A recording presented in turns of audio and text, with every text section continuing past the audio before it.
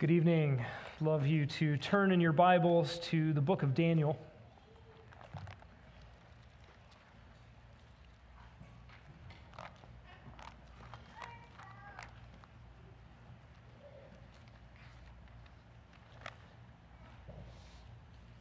And we'll be looking this evening at Daniel chapter 1 and the first two verses. Sir Isaac Newton wrote a commentary on the book of Daniel, and I wouldn't advocate everything that he said in that commentary, but he did say to reject Daniel's prophecies is to reject the Christian religion altogether. He recognized that what Daniel observed looking back in history and looking forward in predictive history was everything when it came to the truth of the Bible. He recognized that the Bible made truth claims about the past that accorded with history to the T, and therefore its truth claims about the future must likewise be heeded. So this evening we dive into the historical section of the book of Daniel in the first two verses. Let's read together Daniel chapter 1, verses 1 and 2. In the third year of the reign of Jehoiakim, king of Judah, Nebuchadnezzar, king of Babylon, came to Jerusalem and besieged it. The Lord gave Jehoiakim, king of Judah, into his hand, along with some of the vessels of the house of God, and he brought them to the land of Shinar, to the house of his God, and he brought the vessels into the treasury of his God. Let's pray together. Lord, we are here this evening to look into your word, and really rather to have your word look into us, to ply our hearts, to plow hard ground, to renew faith like a two-edged sword, discerning our own hearts, our thoughts, our motives, separating out that which is pleasing to you and that which needs to be tried again in the furnace.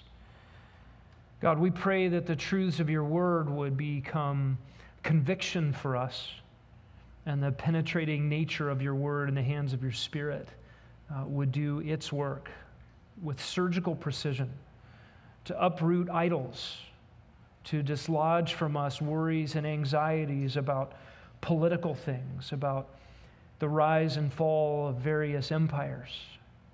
And Lord, may it solidify us this singular hope that your kingdom come will crush all other kingdoms, that you will reign, that you will rule, even as you always have reigned and ruled from heaven and governed the affairs of mankind. You will reign manifest on the earth. And so we pray, even as you taught us to pray, your kingdom come, your will be done on earth as it is in heaven. Use this book, this study, even this night, to that end for your glory in Jesus' name. Amen. Well, we're looking this evening at what is truly the beginning of the times of the Gentiles. You and I have only ever lived in the times of the Gentiles, and those times began properly in 605 BC with the very verses that begin this book. We're going to look at this section, these first two verses, really in three parts, and they are the three parts that are designated by the three major sentences in Daniel 1, 1, and 2. And this really sets the stage for all that we're going to be looking at, not only in the first half of the book of Daniel with the telling of the story of Daniel and his three friends, but in the latter half of the book of Daniel with the unfolding of God's future plans for the world.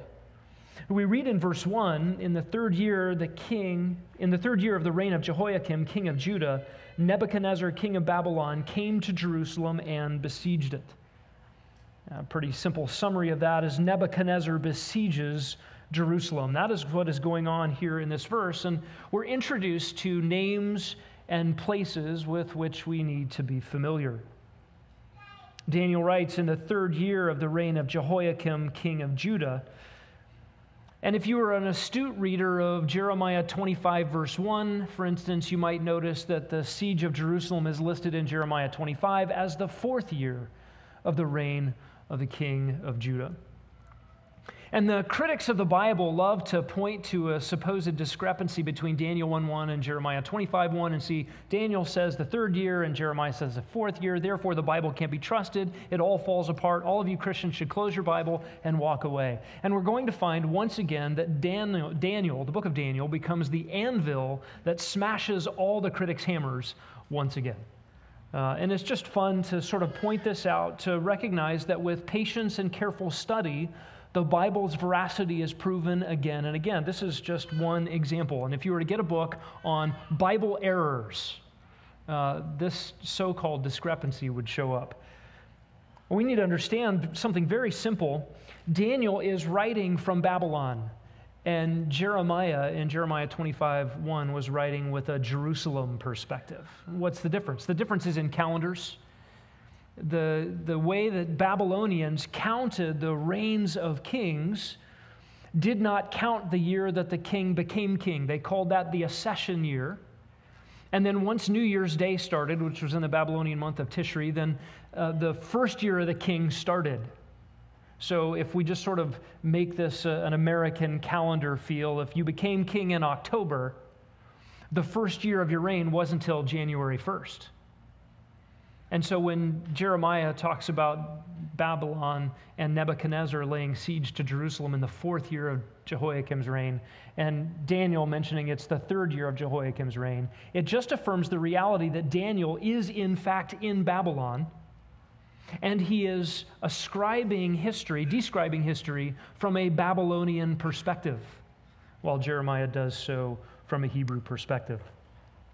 Just in case you were wondering about that discrepancy because you did your devotions in Jeremiah 25 this morning. Let's think back just a little bit about the end or the demise of the monarchy in Israel. I'll list for you the last 5 kings of Judah. There were 19 kings of Judah since the split in Israel. Those 19 kings covered 345 years. There were 8 good ones, 11 bad ones. Of course, there were no good kings in the northern tribes. They were all bad. But the last 5 kings of Judah begin with Josiah. And you may remember King Josiah, 8 years old, finds the Bible, starts unfolding God's word for the people and bringing the country back into conformity with God's law. He was a good king. He was, in fact, the last good king of Judah and the southern tribes. And he was killed by the Egyptian king Pharaoh Necho at the Battle of Megiddo. And this was when Egypt was trying to make a play against the Assyrian Empire and vie for power.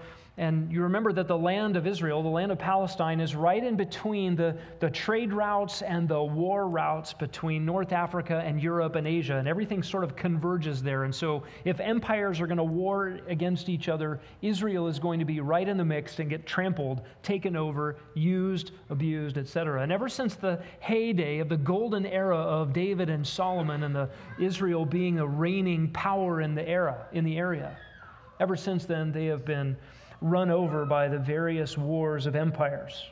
So Josiah, the last good king of Judah, was killed by Pharaoh Necho at the Battle of Megiddo. His son Jehoahaz, who was the younger of 2 sons, became king. And it is quite possible that people realized that the older brother was going to be a terrible king. So the younger son, Jehoahaz, was placed as king, but he was dethroned after 3 months by Pharaoh Necho. Pharaoh Necho wanted somebody that he could work with. So Jehoahaz was taken away to Egypt and he died there. Jehoiakim, the other son of Josiah, he was the 17th king of Judah. He reigned 11 years. He was placed there by Necho. He was armed by Necho. He was supplied by Necho. In fact, Necho changed his name. His birth name was Eliakim, which means God places. And Pharaoh Necho changed his name to Jehoiakim, which means Yahweh places. I don't know why Pharaoh Necho decided that his name should be Jehoiakim instead of Eliakim, except that naming somebody meant that you had power over them. And it is at least ironic that Necho, the Pharaoh over Egypt, who is using Israel like a puppet, renames Judah's king and names him after the personal name of Yahweh. It's almost like Egypt is in control, and yeah, you can have the personal name of your God while I'm telling you what to do. Really, all of these wars of empires are wars of theology. They are wars of a regional deity pitted against another regional deity. My God is bigger than your God type of thing. And when wars are won, the gods are praised. When wars are lost, the gods are blamed. And whichever empire is on top clearly has the strongest gods. That is the theology at stake in the military adventures of these empires. And then you had Jehoiachin. He was king for 3 months. He was also a wicked king, and he was captured by the Babylonians in 597 BC. He died in Babylon. And then the last king of Judah is Zedekiah. He reigned 11 years. He was the one who had his sons murdered in front of his very eyes, and then his eyes plucked out. So the last thing he saw was his sons murdered, and then he's hauled off in bronze fetters to Babylon. This is the demise of the monarchy in Judah. And Josiah was a good king. After that, they were all wicked. And it is this downward spiral of a loss of independence and a furthering of the idolatry and hypocrisy that plagued God's people. Nebuchadnezzar, king of Babylon, came to Jerusalem in Jehoiakim's 3rd year and besieged it. Now, Nebuchadnezzar, you've heard this name before. He gets to be famous in biblical history. His name has the god Nebo in it. And his name probably is Akkadian and means something like Nebo, protect the firstborn, or Nebo, protect the prince. And so the wars over empires were really theological battles dressed up in military garb. Even the names of kings and rulers did homage to the gods of their lands. Nebuchadnezzar was the son of Nabopolassar. Nabopolassar was the Babylonian king who finally gained Babylonian independence. Babylon was an ancient nation, an ancient empire that had gone sort of out of phase for some time. And for hundreds of years, the Assyrians were king of the hill.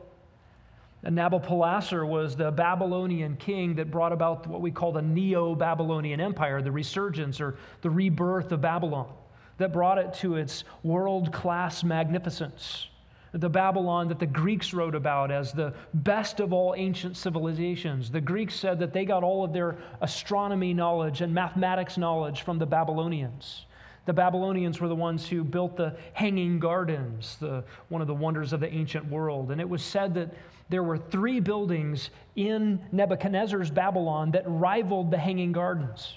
So this was a world-renowned civilization coming to the fore under Nabopolassar in his reviving and gaining of power. And he gained power while Assyria was on the decline, and he allied himself with the Medes and with Scythian armies. Nabopolassar saw the fall of Nineveh in 607, which was the end of the Assyrian Empire.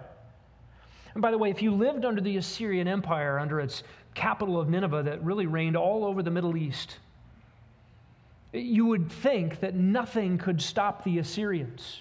Even at the end of their empire, the capital of Nineveh was sort of a rock fortress up in the mountains that nobody could touch. They didn't have enemies to the north of them. They were able to keep everybody else out, and they really fell apart internally. And so when Assyria was weak, Babylon began to be the rising star in this clash of empires. It was only Egypt that had a reputable fighting force left in the area. And Egypt's pharaoh at the time was an old guy who'd fought his battles young, and now he was just ready to retire. But when he died, an upstart young pharaoh with a fighting spirit decided to take the spoils of the fallen Assyrian Empire. He marched north to do just that. He knew he would have to take care of the little puny Babylonians. Who are they? And yet he met a surprisingly cunning general. He was the crown prince, the son of Nabopolassar. He was the general Nebuchadnezzar, and he met the Egyptians at the Battle of Carchemish and soundly defeated them. It really was effectively the end of any hopes for Egyptian supremacy in the area. After this battle, Nebuchadnezzar came to Jerusalem and approached Jerusalem. That's where we find ourselves in Daniel chapter 1. Nebuchadnezzar has, just as crown prince, effectively become the king in the stead of his father in the western provinces. He's defeated the last arch enemy of Babylon and has secured Babylon's place as the reigning world power. And now he has approached little tiny Jerusalem. Morally lost, spiritually adrift, compromised in every way possible, full of idolatry and hypocrisy. And he has gotten there just at the right time. In 605 BC, he approached Jehoiakim. He took Daniel. He took stuff out of the temple. He made effectively Jehoiakim a vassal, that is, a slave king. You get to sort of be a king here, but you have to do what I say and you have to give me all your money. In 597 BC, there was a second siege, and in 586 BC, he saw the end of the monarchy completely with the death of Zedekiah, or with the captivation of Zedekiah, the destruction and burning of the temple, and the razing of Jerusalem. The third year of Jehoiakim, king of Judah, Nebuchadnezzar, king of Babylon, came to Jerusalem and besieged it. And when you read world history, you think, well, that seems only right. Nebuchadnezzar's on the ascendancy, Babylon is on the rise, Assyria's day is done, Egypt is out, it's Babylon's turn. Jerusalem's just in the way. We come to verse 2, and we find a change of subjects. In verse 1, it was Nebuchadnezzar does this. And look at verse 2. The Lord gave. That is a striking sentence. We've been talking about geopolitics. We've been talking about the rise and fall of empires. We've been talking about what really smart generals do. And now this all of a sudden got theological. In fact, this phrase, the Lord gave, occurs 3 times in this chapter. There in verse 2, down in verse 9, God gave Daniel favor in the sight of the officials. And then down in verse 17, God gave the youths, the Hebrew youths, knowledge and intelligence in every branch of literature. This is a behind-the-scenes look at what is really going on in world politics. You can read the newspapers all you want, but you need to come to verse 2 and read the Lord gave. There has never been a change of power that does not come with this theological caveat. Every king's heart is in the hand of the Lord, like channels of water, and he directs where he wants. There's never been a presidential election out of sorts with God's perfect, unchanging, unflinching plan. There's never been the fall of an empire without his doing. We don't always see it. We don't always read it in the papers. Here, Daniel pulls back the curtains for us just a little bit. The Lord gave. This is the theology behind the scenes. Nebuchadnezzar did not make Israel his subject by his cunning, his skill, by his gods, or by luck. And notice this is the Lord gave. This is the Hebrew word Adonai. It simply means master, or the one who is in charge. There are other places in Daniel where the divine name is used, Yahweh, the covenant-keeping, self-existing God of Israel. But here it is Adonai, master. The Lord gave. And the Lord gave Jehoiakim, king of Judah, into Nebuchadnezzar's hand.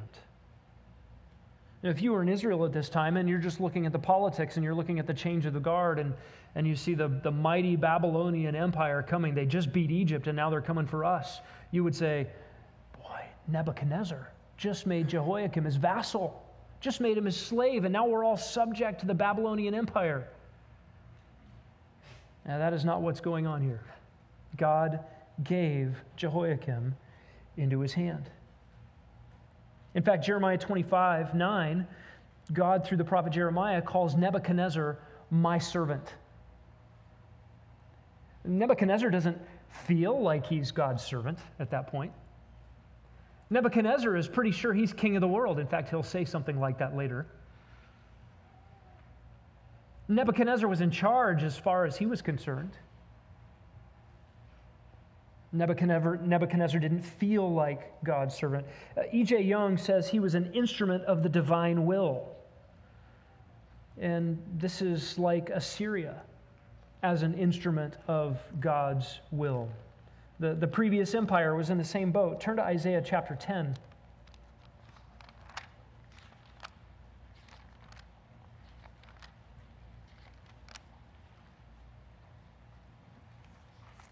In the world's politics and the change of empires, We have effectively gone from one servant of God to another servant of God, accomplishing his purposes on the map.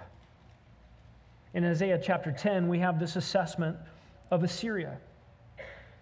Look at verse 5. Woe to Assyria. It starts out with culpable judgment. Assyria is guilty. So, woe, condemnation to Assyria. The rod of my anger, says God. So God's angry, and Assyria is the rod of his anger, and woe to that rod. Assyria is the staff in whose hands is my indignation, says God. I send it against a godless nation and commission it against people, the people of my fury. And you're thinking, wow, Assyria was the worst country in the world. Do you know what they did to people? Boy, it must be a really godless country that God is going to send Assyria against. And who did God send them against? Israel. Against his own people. I commission it against the people of my fury, to plunder, and to seize spoil, to trample them down like mud in the streets. And notice verse 7, yet Assyria does not so intend, nor does it plan so in its heart, but rather its purpose is to destroy and to cut off many nations. It says, are not my princes all kings? Are not Calno like Carchemish, or Hamath like Arpad, or Samaria like Damascus? As my hand has reached to the kingdoms of the idols, whose graven images were greater than those of Jerusalem and Samaria, shall I not do to Jerusalem and her images just as I have done to Samaria and her idols? What is Assyria saying? Jerusalem's idols are nothing. I destroyed the other idols and they couldn't stop me. Well, that is an indictment on 2 counts. Israel has not been known around the world for devoted, faithful worship of Yahweh, the one true God. What have they become known for? Idols, under every green tree, on every high hill, worshiping the gods of the nations and serving them. So God is sending Assyria to punish Israel, those northern tribes. So it will be, verse 12, God says, when the Lord has completed all his work on Mount Zion and on Jerusalem, he will say, I will punish the fruit of the arrogant heart of the king of Assyria and the pomp of his haughtiness. For he has said, by the power of my hand and by my wisdom I did this, for I have understanding. What does all this mean? God uses an evil king, an evil army, an evil nation to accomplish his good purposes in keeping with his faithfulness to his promises to Israel. And God doesn't get his hands dirty. The evil king and the evil nation, they do all the dirty work and they do it for their own dirty reasons. And God is able to use sinful moral agents to accomplish his good purposes with his good motives for his people and for their good, ultimately. God is faithful to himself. And then he can turn around and punish the rod of his anger. He can turn around and punish Assyria because they were truly wicked. Assyria did not sit around and say, what I really want to do is honor the one true God. You know the God of Israel? And if they have forsaken him, I want to teach them a lesson and help them be faithful. That's not his motive. Stated here by Isaiah, his motive is just to crush countries. His motive is to rely on his own gods, his own deities, to boast in them. John mentioned this morning Habakkuk chapter 1, where God himself says explicitly, I will do something that will amaze you. I'm going to bring the Babylonians, the Chaldeans, against Judah. And here we have that fulfilled in the 3rd year of Jehoiakim. Let's zoom in on Jehoiakim a little bit. Turn to Jeremiah chapter 22.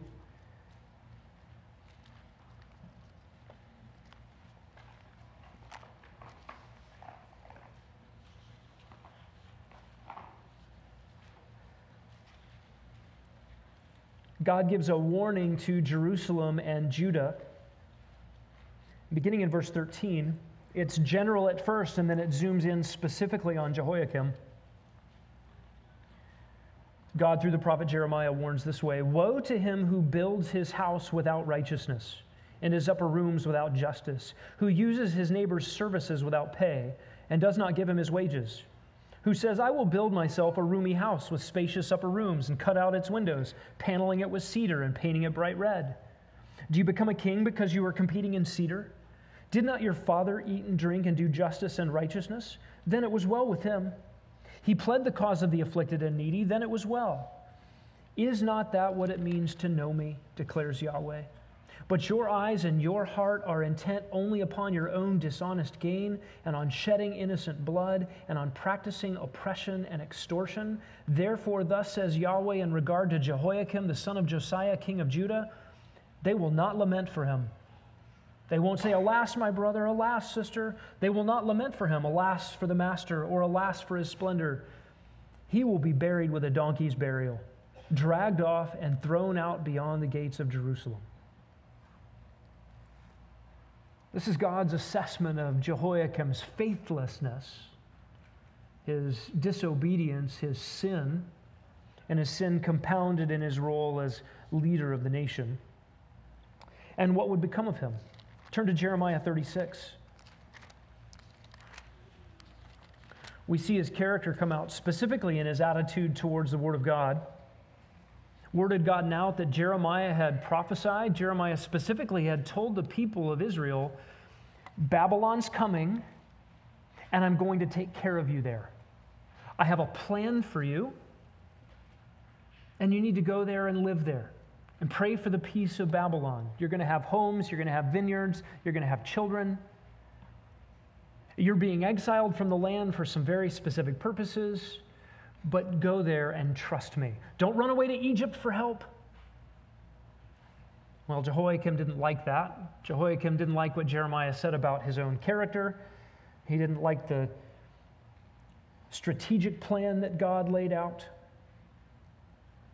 In verse 20 of Jeremiah 36, they went to the king in the court, but they had deposited Jeremiah's scroll in the chamber of Elishama the scribe, and they reported all the words to the king. So the king sent Jehudi to get the scroll. He took it out of the chamber of Elishama the scribe. Jehudi read it to the king as well as to all the officials who stood beside the king. Now the king was sitting in the winter house in the 9th month with a fire burning in the brazier before him.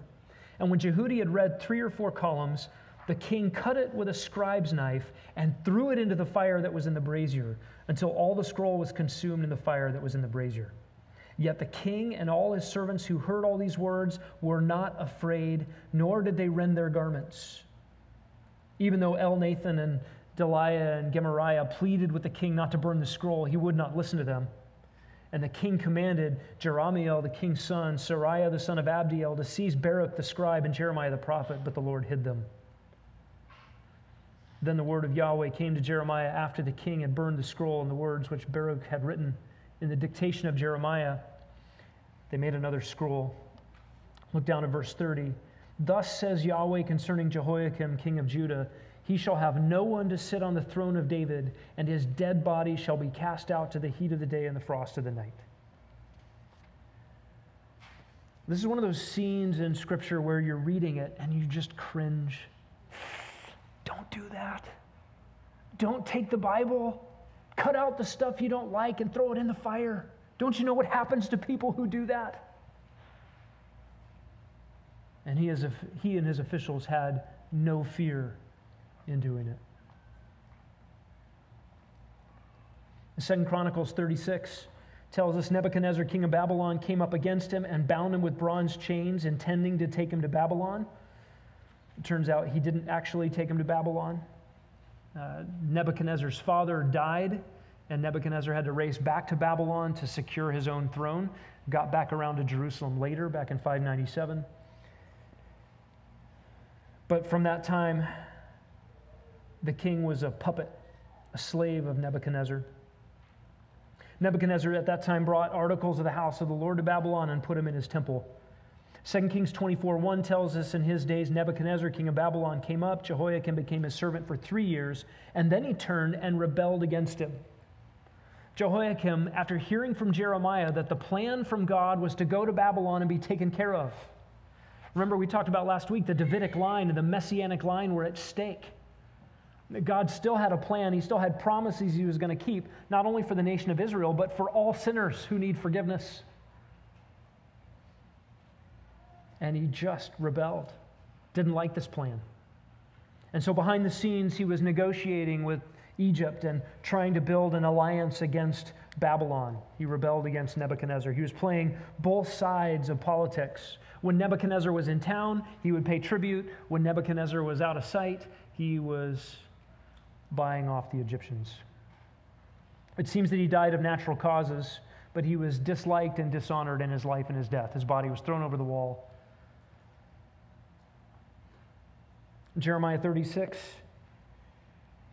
says that his descendants will be punished for their iniquity, and God would bring on them and on the inhabitants of Jerusalem and the men of Judah all the calamity that he declared, but they did not listen. So Daniel tells us that Nebuchadnezzar took along with him some of the vessels of the house of God. Not all of them. In the 3 deportations, he probably cleaned out all of the rest of the items, but in this first deportation in 605 BC, he takes some things. What did he take? We're not exactly sure, but probably things like pots and shovels and meat forks. It seems that he took the goblets that show up in Daniel chapter 5. Look forward to seeing what happens when you take God's consecrated things and you set them up in the worship of your own deities. That doesn't usually go well. These were items that were made of gold and silver and bronze, but they were certainly more valuable than the materials they were made of. Again, this is theological bragging rights. Right? If the gods of Babylon can march their armies into the temple in Jerusalem and take Yahweh's stuff, is Yahweh even real? Maybe Yahweh's puny. Maybe he's gone. Maybe he doesn't like his people anymore. This is serious stuff. Isaiah, by the way, prophesied to Hezekiah that this would happen. Turn back to Isaiah 39.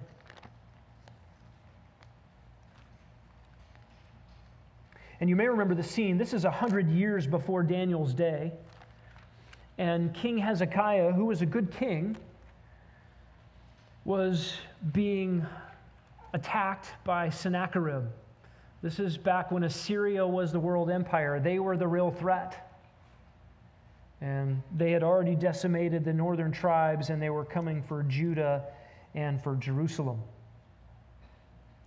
Hezekiah prayed. You remember he spread out the letter before the Lord, and then God really did a remarkable thing. Killed 185,000 Assyrians in their army. And I love this statement in Isaiah 37, verse 36. When men arose early in the morning, behold, all of them were dead.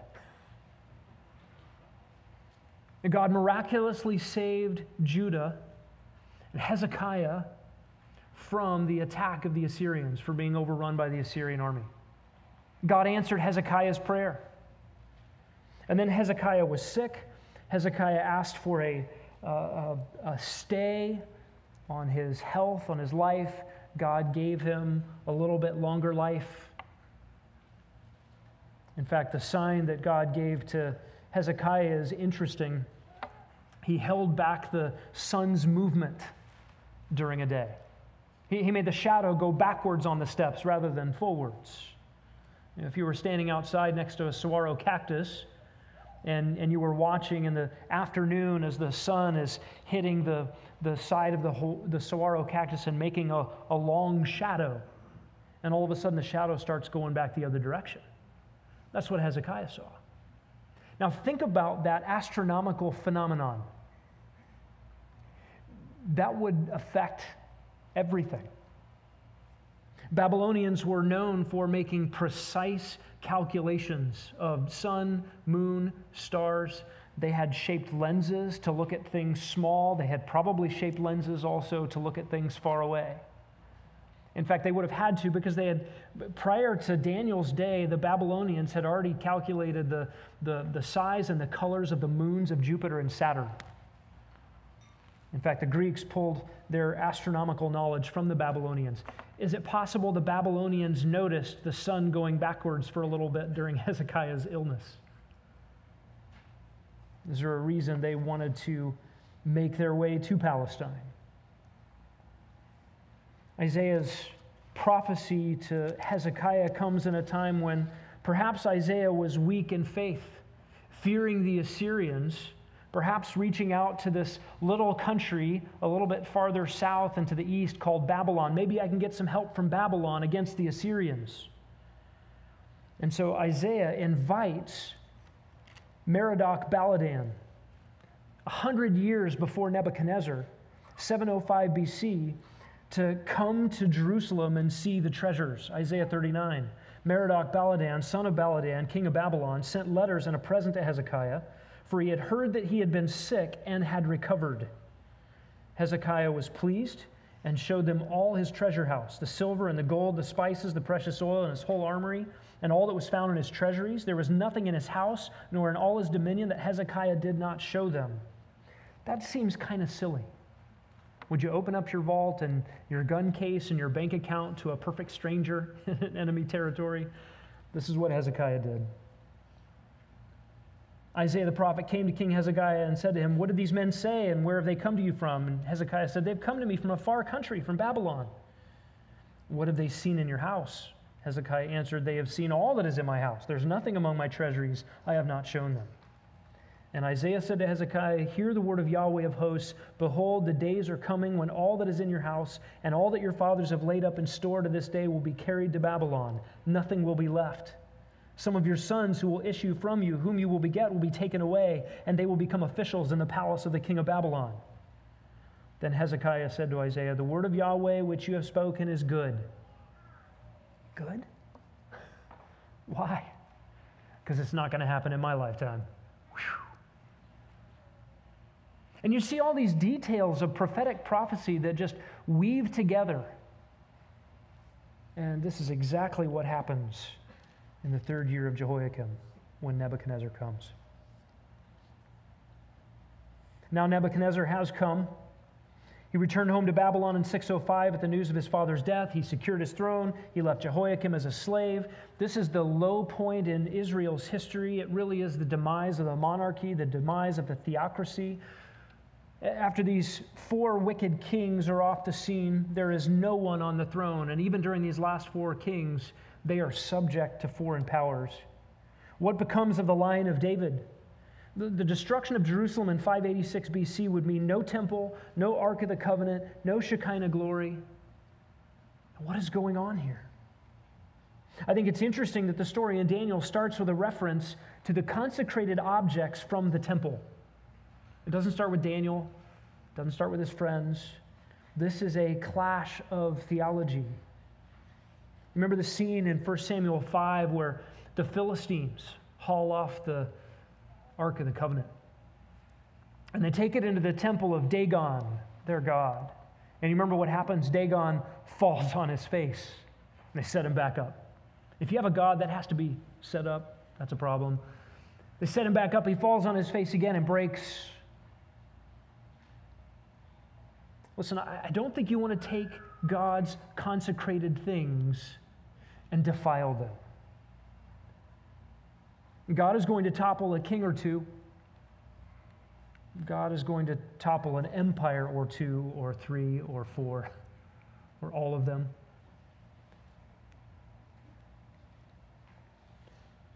The third scene here that really sets the stage for Daniel is Nebuchadnezzar's committing these things to defilement. Nebuchadnezzar invaded Jerusalem. God gave Jehoiakim into his hand. And thirdly, Nebuchadnezzar commits the temple items to defilement. Look at the second half of verse 2. Nebuchadnezzar brought them to the land of Shinar, to the house of his God, and he brought the vessels into the treasury of his God. This word Shinar, it's an old word for southern Babylon, for Chaldea. This is the site of the Tower of Babel. When you go back to Genesis chapter 10, you discover that Nimrod, he was the guy called a mighty hunter before the Lord, and he established cities, and he established Akkad, which is the Akkadian Empire, and he established Babel in Shinar, which eventually becomes the Babylonian Empire, and he established the city of Nineveh, which becomes the seat of the Assyrian Empire. And you see this one-man Nimrod setting up cities that eventually become the empires of the ancient Near Eastern world. You remember Shinar and Nimrod's field where the world gathered in Genesis chapter 11.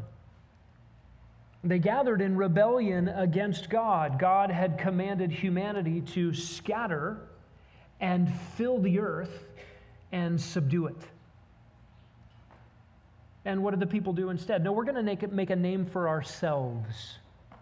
We're not going to scatter and obey the Lord. We're going to come together and we're going to build a mighty tower. And they built the Tower of Babel. It's right there in the plain of Shinar. This is the symbol then of rebellion against God, of humanity making a name for himself, not doing what God said, doing what they want to do instead. In fact, the word Babylon is an old Akkadian word that probably means something like gate of God. Gate of God. This is man's attempt to make up his own rules about theology, to make up his own gods, to make up his own way, to go his own path. In fact, it becomes synonymous throughout the rest of the Bible's witness, synonymous with the epitome of wickedness and rebellion against God. In Isaiah and Jeremiah and Zechariah chapter 5.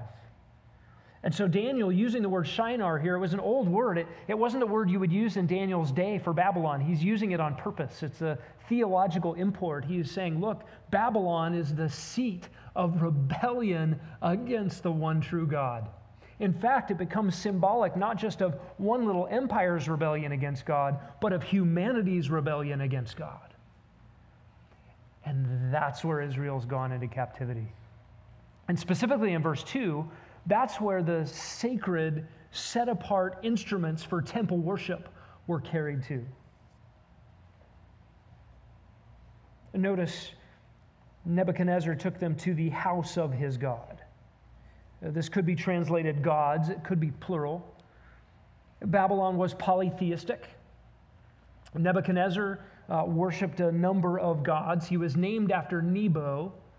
He worshipped Bel at a great temple in Babylon, but his favorite god was Marduk.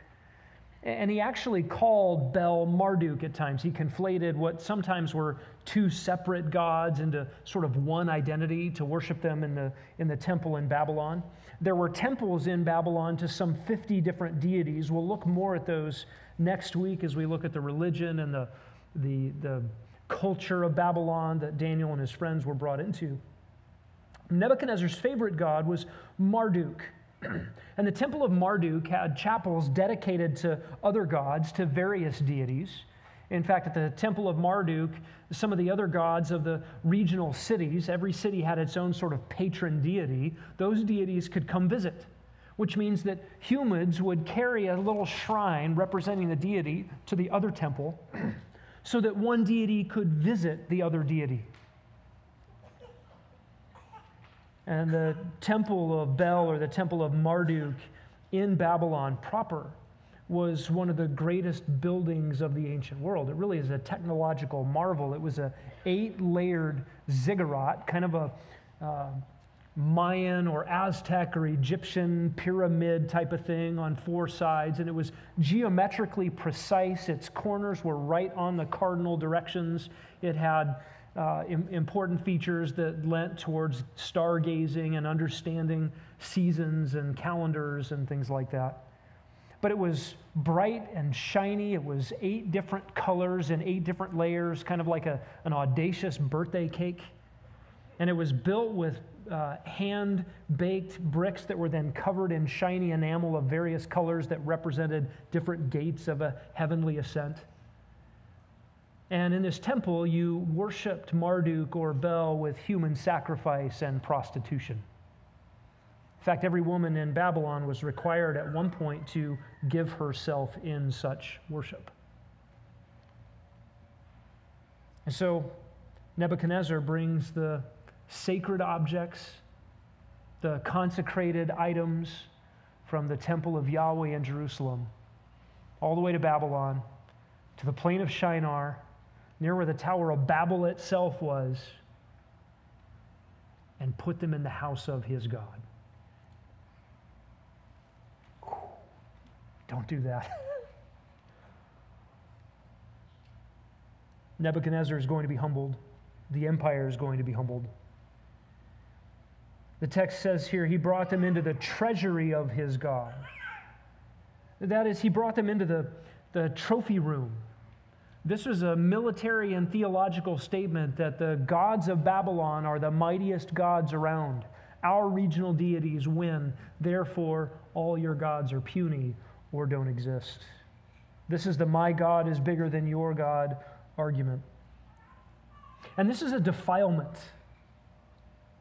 For the things that God had ordered for his own public worship to be brought into such a place would be shame on Israel, a defilement of those consecrated items.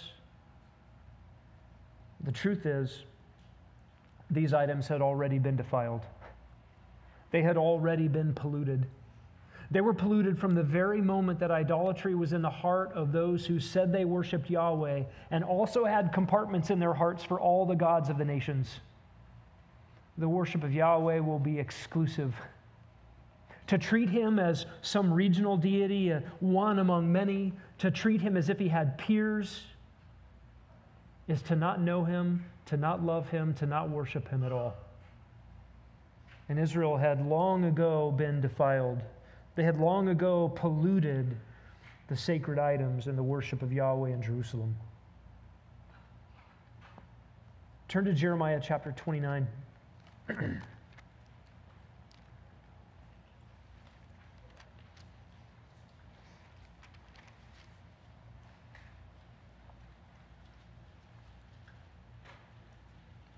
The entire section here is worth reading, verses 1 to 14, but we'll zero in on verse 10. For thus says Yahweh, when 70 years have been completed for Babylon, I will visit you and fulfill my good word to you to bring you back to this place. Here's God's promise to Israel before the Babylonian captivity. 70 years, you're going to go there. And then I'll bring you back. You'll reach out to me. You'll pray. I will answer your prayer. Don't listen to the false prophets who say otherwise. And then the famous verse, we might call this the crocheted verse. It ends up on living room walls, right? Jeremiah 29:11. For I know the plans that I have for you, declares Yahweh, plans for welfare and not for calamity, to give you a future and a hope. That verse is not about your next career choice, just so you know. Sorry, Tom. That verse is specifically about 70 years for captivity in Babylon. And why is it 70 years? Because for 490 years, Israel has forsaken her covenant end of the bargain. Israel has forsaken God's ways, and specifically manifest in the Sabbath. Israel was to trust the Lord every seventh year and let the land rest. And God is essentially saying, my land is going to get its rest, and you have to get out of the land for that to happen. It's not just about Sabbath. It's not just about the land resting. It is about Israel's fidelity to God's word. And we might see a striking example in Jehoiakim of taking the Bible and cutting it to shreds and throwing it in the fire. But Israel has been doing that at the heart for 490 years. And so God takes them away. And what you need to understand about this section of Jeremiah 29, before it happens, God's already promised there's an end to it. He has his purposes, and his purposes are good. He's faithful to his own promises. His word always comes back true.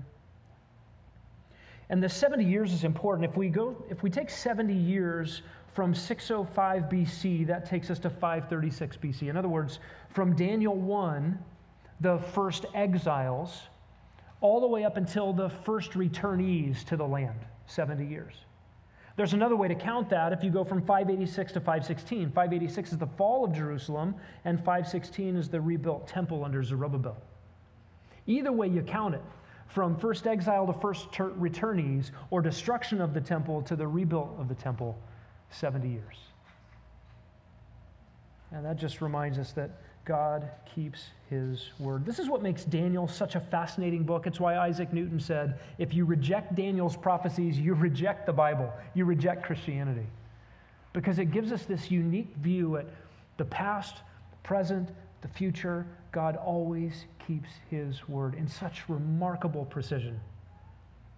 What a tragedy for Israel to forsake the one God, really the only God that exists, and the God who tells the future with such precision, and exchange it for such garbage, such life-destroying idolatries. And we need this book. Let's pray together. Lord, we thank you for Daniel. We thank you for even this setting the stage for watching the lives of 4 sinners who are faithful to you, who have courage under fire, who believe your promises, who do not conform to the culture around them. God, we need to see their example. Bigger than that, we need to trust that you are the sovereign over all of human history, and you are bringing all things to pass according to the counsel of your will, and you will one day reign on the earth, and every knee will bow, every tongue will confess that you're Lord. Even your enemies will feign obedience when you reign on the earth. God, we look forward to that day. In the meantime, let us be faithful right where you have us in all the tumults and all the changes and rises and falls of human empires. We know that you are faithful. Help us to trust you in Jesus' name. Amen.